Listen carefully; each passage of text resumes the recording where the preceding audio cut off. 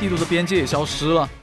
我叫阿贝，是万事屋的一名员工，专门帮客户实现各种稀奇古怪的想法。在工作中，我取得了许多了不起的成就，用空投箱盖过房子，改变机制把安全区刷在毒圈里，甚至还完成了让游戏人数变负数的壮举。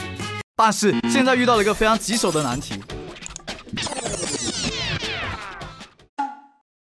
是这样的，我最近迷上看极限运动，想要你表演从万米高空跳伞。嘿，这太简单了，只用飞天功能飞上。不能用飞天功能。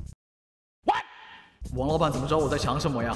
飞天功能都不给用，摆明在刁难我。事成之后，给你开个万事屋分店，让你当老板。王老板分不分店的不重要，重要的是我这个人就喜欢挑战。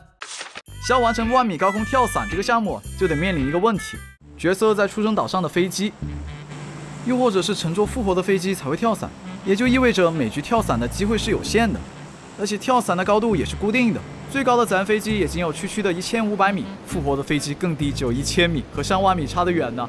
经过一段时间的思考，解决跳伞次数限制的问题，我就想到了新地图特有的机制，可以无限次跳伞。那跳伞次数解决了，接下来要做的是怎么才能把人送到万米的高空？不用飞天功能，还有什么办法飞上去呢？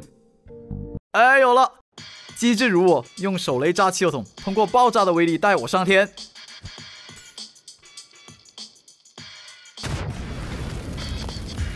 啊，这手雷不行，换 C4，冲啊！啊！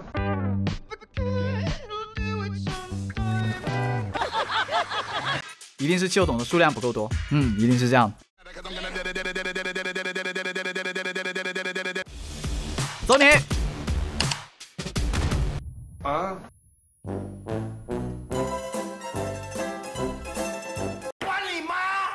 难道快速升降器还有升到超级高空的 bug 没被发现？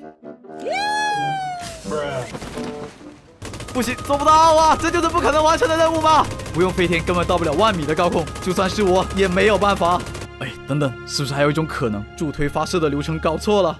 还是在地上摆汽油桶，引线就用汽油桶里面的汽油。来吧，成败在此一举！3、2、1，开火！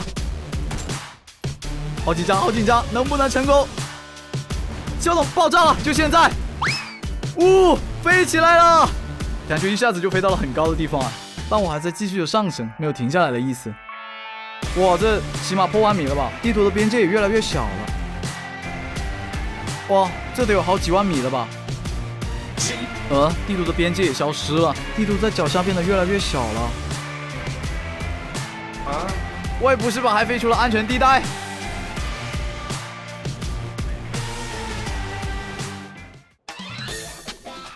啊，终于下落了，开始使用跳伞功能，垂直往下俯冲。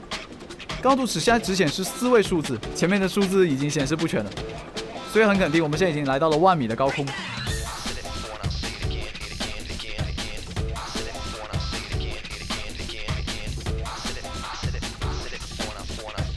不仅完成了王老板的任务，甚至还打破了绝地求生的跳伞记录，从8万米以上的高空跳伞。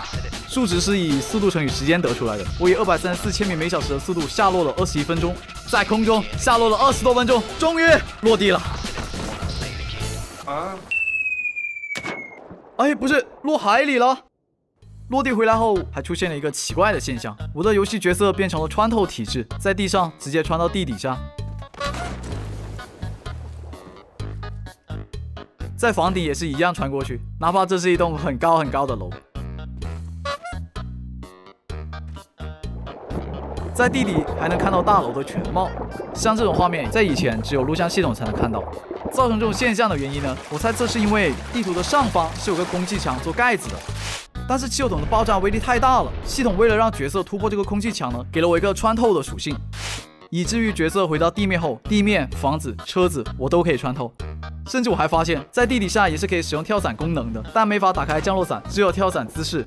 王老板很满意，如约而至的给我开了分店。王老板，这位是？这位是我的女儿，也是这个店的老板娘。哦，忘了跟你说了，想要这个店就必须接受我女儿。可恶，这次又要被王老板白嫖了。屏幕前的观众朋友们，喜欢本期视频不妨点赞、订阅支持一下哦。